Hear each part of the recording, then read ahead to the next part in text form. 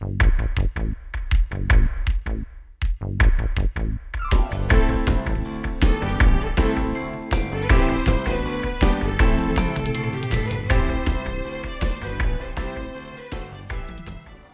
are going to be talking about the basics of insurance, auto, home, and renters, because I find that lots of people know they have the insurance and they know parts of it, but they don't know the details of it or the reasons why.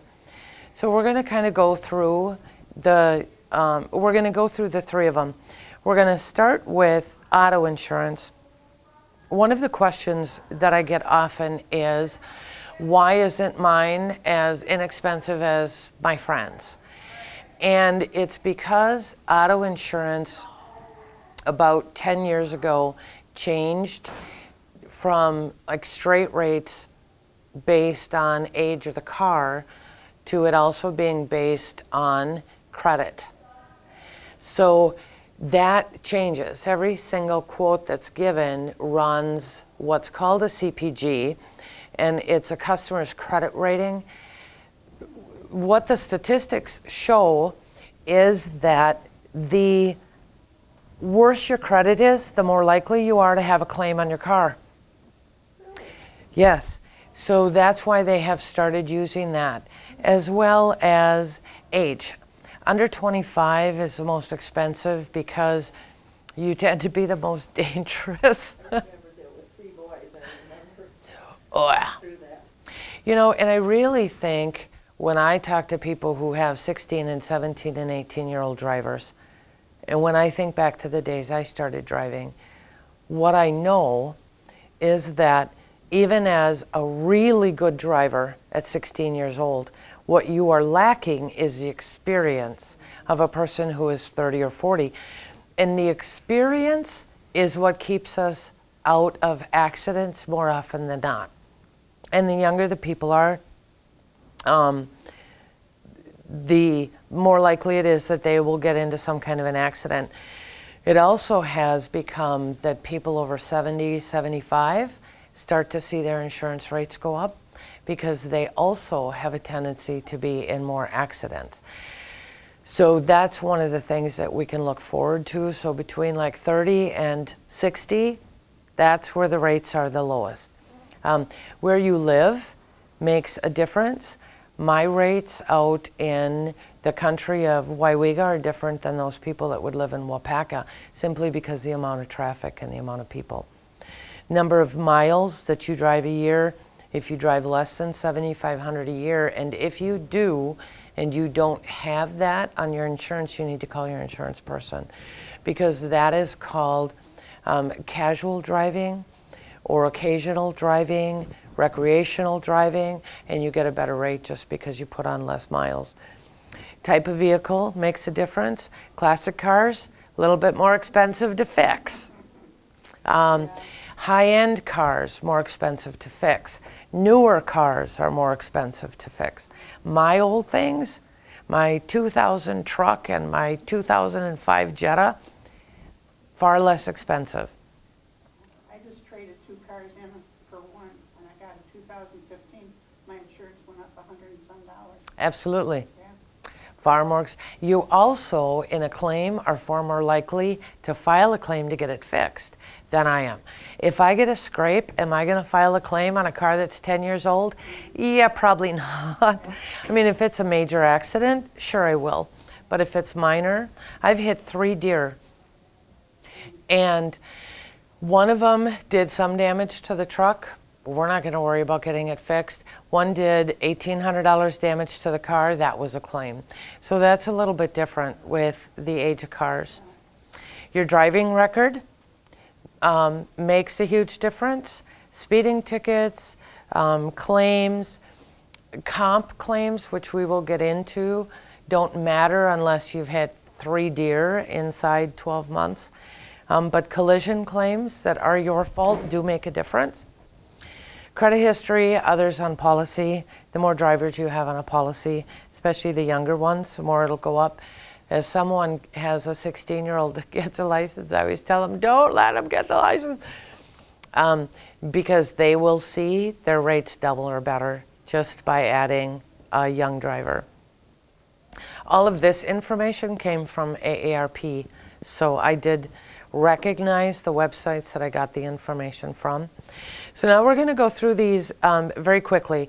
Liability covers the damage that you do to someone else, whether it is personal injury, you have hurt them, you've hurt their car, you've hurt their garage door, their trees, whatever it is, that's what liability pays for. It's written as, and this is one of the numbers that people understand, it's written as 3 numbers. So some of us will have 100, 300, 100, 250, 500. 100, 300, 100 is probably the minimum that you should do. Those numbers mean the first number is one person's bodily injury. The second number is bodily injury per accident. So if it's more than one person, so if it's 100, 300, you get 100 per person, 300 per accident. And the 100 on the end, or whatever you have, is for property damage. Lots of people say, there's no way I need more than $25,000 in property damage. Get into an accident with a fairly new pickup truck that costs $60,000 to replace. If you only have 25 in property damage, the insurance is going to come back after you, and you get to pay the additional $35,000. So that is something to keep in mind.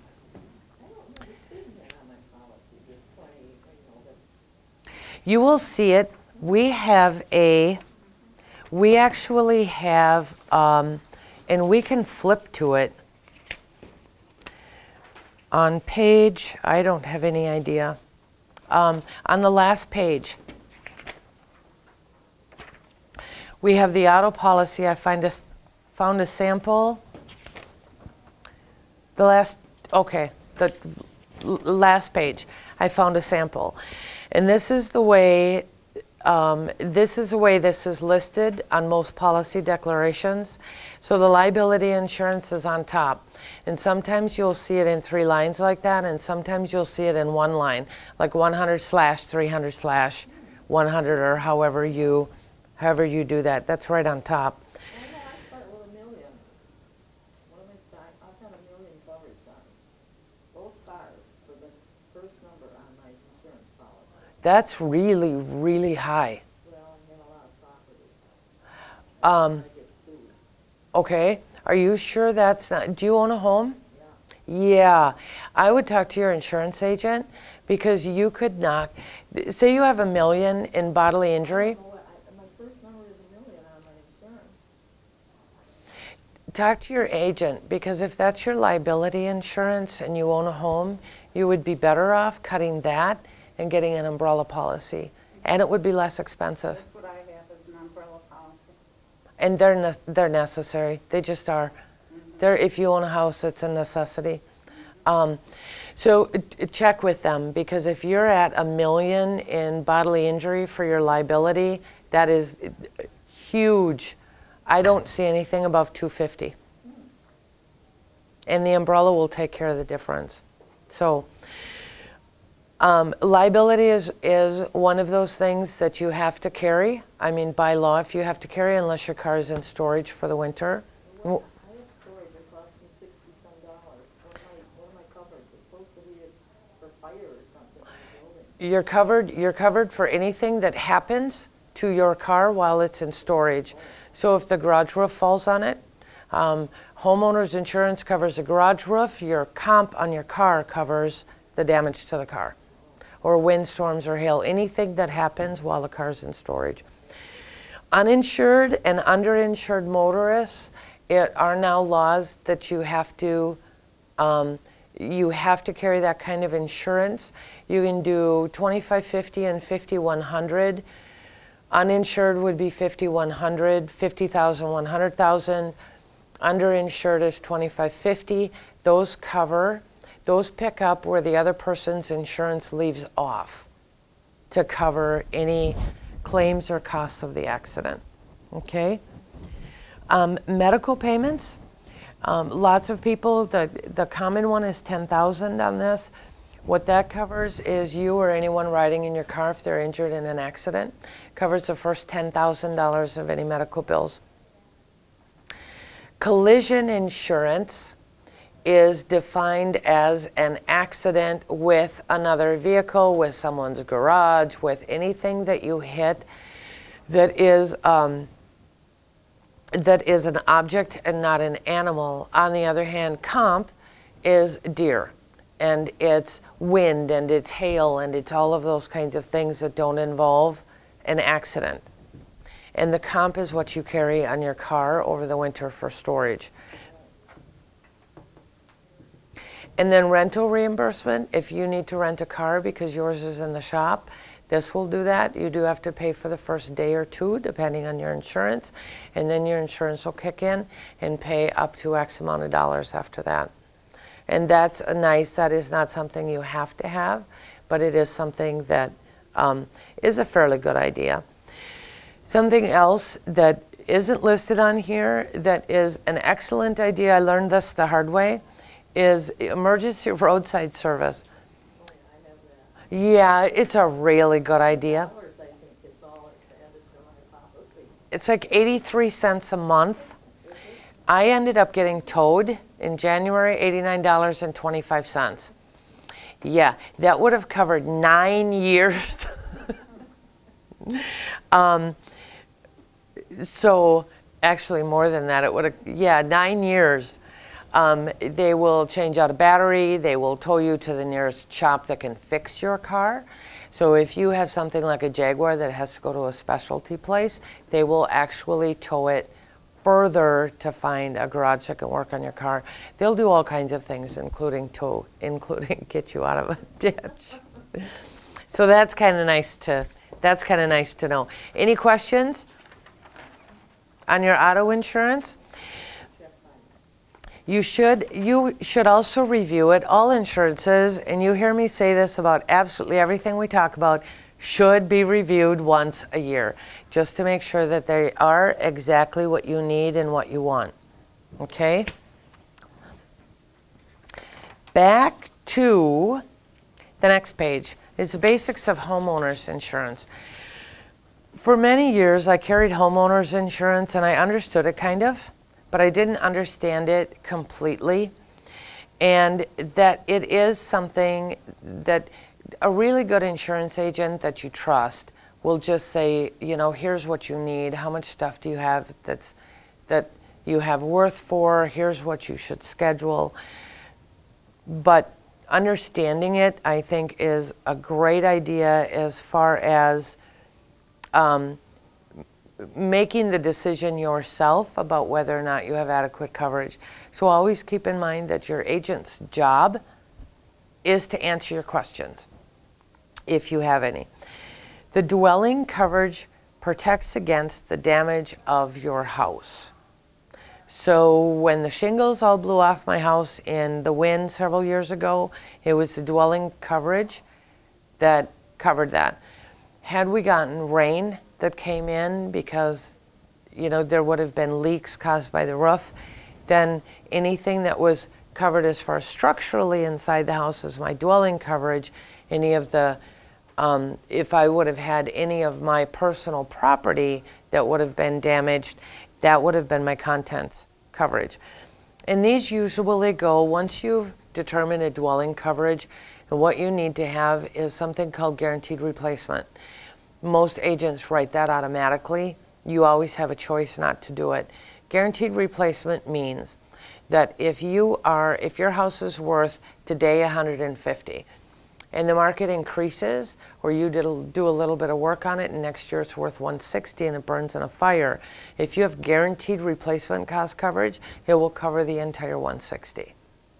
If you don't, you're going to get $150 out of it and you're going to be $10,000 out. Other structures on your property include sheds, detached garages, anything else that's on your property normally goes 10% of your dwelling coverage. So again, if you have $150,000 on your house, $15,000 automatically covers any other structures. With my house, 10% does not cover my additional structures because I have my barns for the horses and tractor and all of that kind of stuff. So we have additional coverage to make sure that those structures are covered. So if you have structures that are worth more than 10% of your house, then you need to talk to your agent and you need to get a little bit of additional coverage on that. Make sense? Contents coverage is anything I own. That also usually goes, it can go from 50 to 80% of your home's value will replace your dishes and your sofas and beds and, you know, collectibles or and all of that kind of stuff. If you have expensive jewelry like wedding sets, most people have those scheduled. If you have expensive collectibles, John has his collection of trains. So if we added up everything in our house, our contents coverage wouldn't cover it. So then you need to start scheduling because that is insurance above and beyond your actual contents. Okay? So if your house burns down, you're automatically going to get a check for your contents coverage. But if stuff is destroyed, if that doesn't cover it, and you don't have anything scheduled, you're going to be out of luck on that. Do keep in mind that if you want to schedule something, you need to have it appraised because they need an appraisal on file to show what it's really worth. They won't just take your word for it. Darn it anyway. Loss of use covers renting, it covers rental and it covers food. If you have lost the use of your house for any of the reasons that are covered. Flood is not covered in this area. There are very few of us. Some along the river need flood insurance. Most of us don't. And it isn't provided by your agent. It is provided by, there's a federal flood insurance program that came about after Katrina, after Hurricane Katrina. So that is a separate coverage. But you need to understand what is covered around here and make sure that any perils that may happen to your house are actually covered because some of them are and some of them are not. So if the whole city flooded, major flood, would people be out of luck then? Or? Yep. Yeah. They would be out of luck if it was flood. Now, let's say you have a basement and you have sump pumps and you have a huge storm and the sump pumps quit and your basement floods. You're covered because the sump pumps are covered. So it's going to kind of depend. If the entire city of Waupaca, there would be emergency funds that would come in. But in that kind of flood, yeah, no, you're not covered. And the really sad part is, flood insurance can be pretty expensive. Cities like New Orleans live underwater. I mean, they're under sea level. And the vast majority of those people did not carry flood insurance. It is very costly, but if you're living under sea level, or if you're living near a river and your basement is under the level of the river, it makes sense to have some flood insurance coverage. Do you think our insurances are going to go up with all this horrible weather out in the southwest? With Yep. flooding and Yep. Yep. Tornadoes and that stuff? It's going to affect us. Several years ago when Florida was hit so hard by hurricanes, there was 3 or 4 of them in the season. Everybody's insurance rose by 10 or 15% that year because the insurance companies needed to make up what they'd lost. Plus, we had trouble getting insurance. We had a house down there at the time. We had insurance through State Farm, and then State Farm created a separate company and put all of our houses into the separate State Farm company. And if you didn't have insurance, you had trouble finding it. We have, my husband's best friend lives in Orlando, which is in the middle of the state. We were too. And it had just incredible damage from one of those hurricanes. And the insurance company paid for it, but then they canceled them. So he had to scramble to find more insurance, you know. We were lucky. Our area got damaged, but our house, we only lost a couple of roof tiles. Ah. We had about 15 people with us in our house because the park next door was evacuated and we used to live there, so a bunch of our friends came over. Sure. For 3 days we had 15 people in our house sitting on the floor. That was a mobile court next to them. Next to us was a mobile, yeah. But we were in a stick house. So Scared. oh yeah, you're far safer. Yeah. Yep, yep. Personal liability protection. Here's something that people tend to overlook. Your homeowner's insurance usually just by default puts in either 100,000 or 300,000 liability. Let's say somebody comes over to your house uninvited, decides to climb up on your garage roof, falls off and breaks his neck. Guess whose homeowner's insurance policy gets to cover that? Same way with pools. That's why fences are required around pools. So liability protection is one of those things that having either an umbrella or $1 million in liability, it is nothing for someone who gets hurt on your property to surpass $1 million. I mean, it just is nothing. Now, if it isn't your fault, you can fight it. And your insurance and your liability coverage, you are covered for the lawyer expenses to fight whatever went on.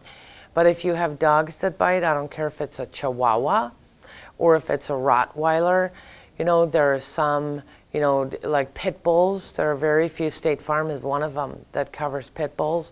Lots of them don't unless you have specific fences.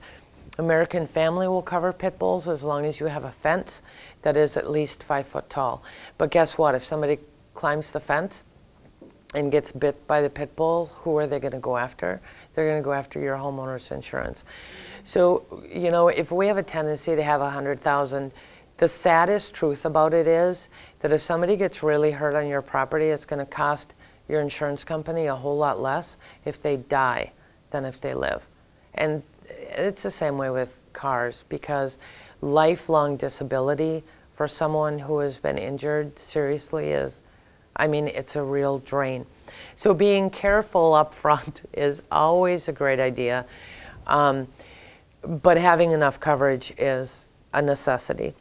And then medical payments covers medical. If somebody slips on your icy sidewalk, not public sidewalks, but your personal sidewalks, they're going to come after you, and the medical payments coverage will cover that. Liability will kick in once your medical payments are done. We have $1,000 on medical payments because we have the liability. So it'll kick in, so it's still covered. So when my friend Joni, when my horse Maggie tripped, and Joni tried really hard to get out of the way, and she ended up falling on her hand on a rock and broke her. One look at her wrist, we were broken. You know, I looked at, they're not supposed to be at that angle. For her to have surgery and for the emergency room and all of that far surpassed my medical payments. Now, I have things signed at my house that says, if you ride horse on my property, I am not personally liable. That's your liability. So I didn't have to pay for any of it, but the medical payments would have kicked in, and then the liability after that. Okay? I also have back here, it's called Homes R Us insurance coverage. That'll give you just an example of all the coverages.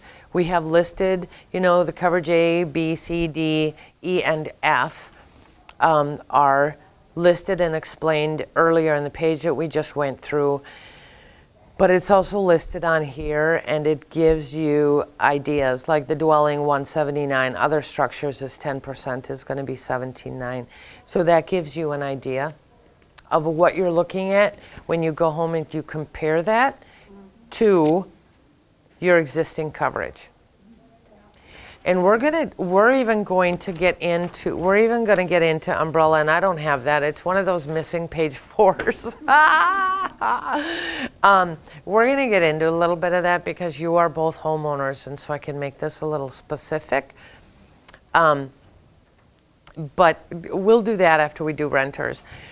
Renters insurance is something most renters don't carry. All the years that I rented apartments, never had renters insurance. Renters insurance does a couple of very important things. So if you have family members or you have friends that are renters, if they don't have renter's insurance are three very important reasons they should have it. First of all, it's contents coverage. The landlord is not responsible to pay for your sofa if something happens to the building. If a mass flood comes through Wapaka and you live on ground floor and you are flooded, the landlord, the dwelling, covers the actual walls and floor. Your renter's insurance covers everything inside your apartment. Sofas and beds and all of that kind of stuff. That is probably the least important reason. The other thing to keep in mind is that homeowners, as well as renters insurance, covers anything you're carrying around in your car that is not stock car. Lots of people will put new stereos in their car, and because they're not permanently affixed, their vehicle insurance won't cover it. Renters or homeowners will. If you're living out of your car because somebody kicked you out and it's warmer than the doghouse, your renters or your homeowners will cover all of the contents of your car. Your car insurance covers the actual building. So that's an important reason. It's something people don't keep in mind. The next really important reason to have renter's insurance is because it protects you against liability claims. You have a Chihuahua, you have a friend come over, the Chihuahua takes a bite out of an ankle, the person ends up in the emergency room, liability insurance on the renter's policy is going to cover that. That's kind of a given. What people don't tend to realize is that if, and this just happened not very long ago, a gal left a hot pad too close to the stove. And she went off to do whatever, and I don't know how many times I have left the stove and I get to doing something else and it's past due and I'm like, ah, and you go running back. And I've done the whole hot pad too close, and I've never caused a fire in an apartment, but I've done it enough that it just kind of taught me a lesson to keep it away.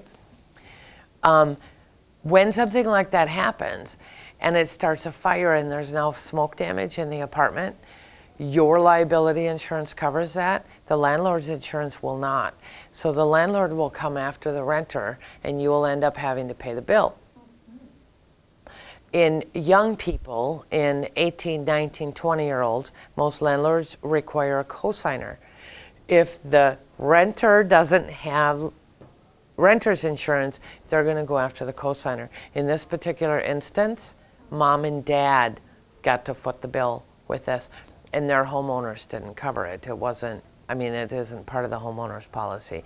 So that's the biggest reason that people don't understand that they really need rental policies. It is becoming pretty commonplace that landlords require them in order for you to move into the apartment, because they want to make sure that their dwelling is protected against anything stupid that us renters can do. I've got a grandson renting downtown Wapaka. I wonder if he has, because he doesn't make a lot of money, so I'm sure Rent, he's very tight with what he buys. renter's insurance runs about $100 a year. Not a big deal. It wasn't big. I just wonder if he has it.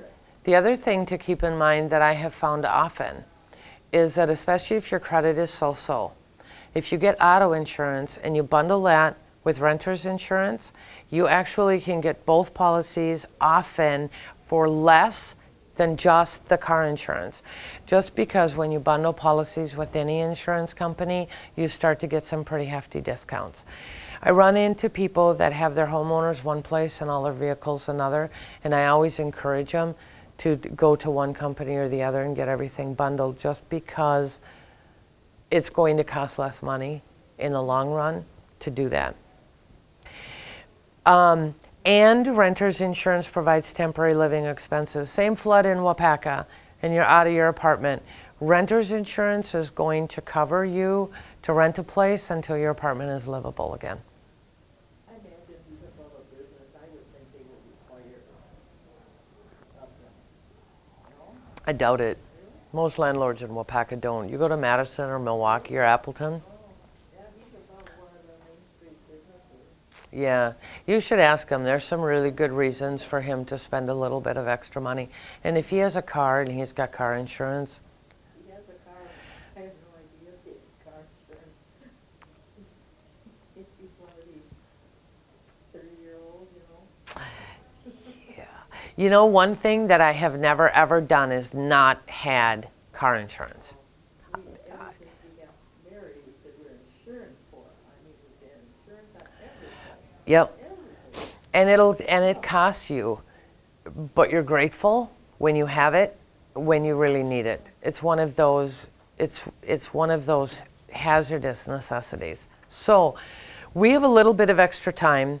We're gonna, by the way, there's also a renters. It's called Active Quote on here. We'll show you what renters insurance. So you can show this to your grandson and say, Sonny boy, Maybe if he doesn't have the insurance, I'll buy it for his birthday. not a bad idea, Grandma. You know, it's not exactly a new television in his apartment, but it's far more valuable than, Well, I know on his cell phone he has insurance. I mean, that's a valuable okay, item, you know. his renter's insurance would cover the cell phone, so he could drop the cell phone insurance and get renter's insurance and it'll still cover it. Yeah, when we first got married, we lived in a small, in those days, it was a trailer. Mm-hmm. Mobile home now, but it was real small, so we couldn't put all our wedding gifts and so forth in there. And so we stored them in the folks' attic, along with our seasonal clothes and all the other goodies. And we took out additional insurance on our items in my folks' homes. And now some of that is covered automatically, and you may need more if it's long-term storage. But homeowners' policies will cover your stuff if it's stored somewhere else for a limited amount of time. So, I mean, you just need, if you're a 25-year-old and you're living at home with your parents, if you are paying rent of any sort, they say, you know what, you need to pay the phone bill, or you need to pay the electric bill, or you need to give us $100 for food. Legally, the homeowner's insurance that the parents have does not have to cover any of the kids' stuff because they're renters. So, would it most of the time? Sure, because are you going to fess up to your insurance company that your son or daughter is paying rent? No. But if they find out, then they're going to go after. So even with young people that are still living at home, especially if the insurance company can get them a really good deal on it, we will bundle the two. That way I know their stuff is covered. I also know it's covered if it's in their car. And it's covered, you know, no matter what. If it's covered, if some of it is at someone else's house, you know, however that goes. And then their stuff is covered, because the last thing you want to do is cause trouble with your insurance company. So, umbrella insurance. When you have homeowners and auto insurance at the same place, you have both coverages. I have that. Home and auto are all under one company. And you have umbrella. I don't know. Umbrella is new to me, the term. I don't. Your umbrella insurance is literally an umbrella that covers anything above and beyond what your car and your homeowner's insurance covers. Okay? So they will require higher insurance limits on automobiles.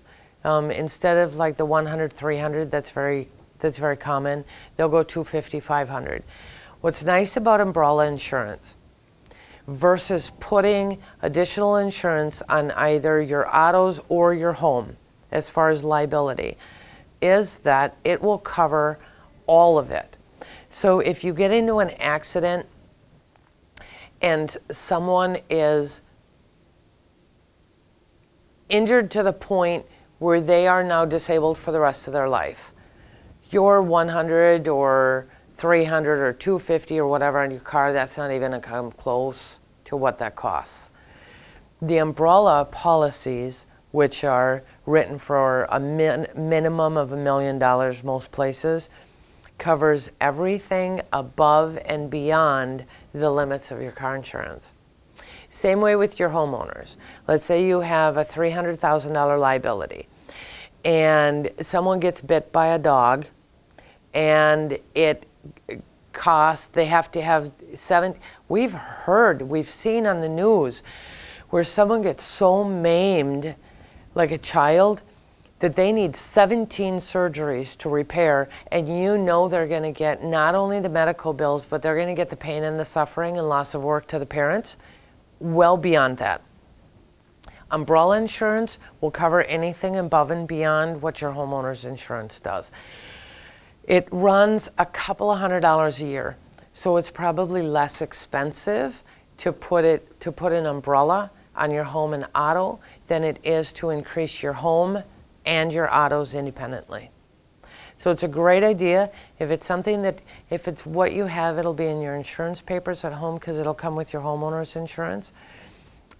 If you don't have it, it is something that I encourage you very strongly to go talk to your insurance agent about. See if you can do some, if you have that high of liabilities on your auto insurance, you can probably cut those liabilities and get the umbrella, and you're just as well protected, and you may find that you save some money besides. That wouldn't hurt. Save money. Oh, yeah, that's always, you know, we want to get the best insurance we can, but we need to get it at the best rate we can. If you're shopping for insurance, one of the best things that you can look for is a company that's been around for a long time. I don't care if you're talking about home, auto, life, I don't care what it is. The longer a company has been around, the more solid they are. One of the things with this Obamacare, and this exemplifies what I'm saying, is that Obamacare allowed a bunch of insurance companies, several of which were in Wisconsin, to open up and offer this Obamacare insurance. And they promptly went out of business 6 months later because the premiums were low. They didn't have enough money in the bank. And so with a couple of payouts, they ended up going broke and bankrupt. What happens to everybody else that has insurance there?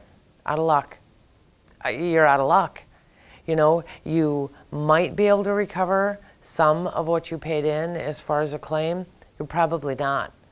So the longer a company has been around, the better they're rated with things like Fitch and Moody's and Standard & Poor's are where insurance companies are rated. The more solid the company is, the more likely you're never going to have any problems with it. So that's something to keep in mind. You know, Esurance and Progressive and all of those are kind of nice. And the commercials tell you that they're really cheap. They're not necessarily all that inexpensive. And I have a hard time. I like being able to walk into my agent's office and saying, I have a problem. It's kind of hard for me to have trust that I'm not going to get blown off if I have to deal with an internet company. So that leaves me in a place now that you know everything you need to know about your auto and your home and your renters and your umbrella insurance, and you have all kinds of ideas for grandsons. What I open it up for questions.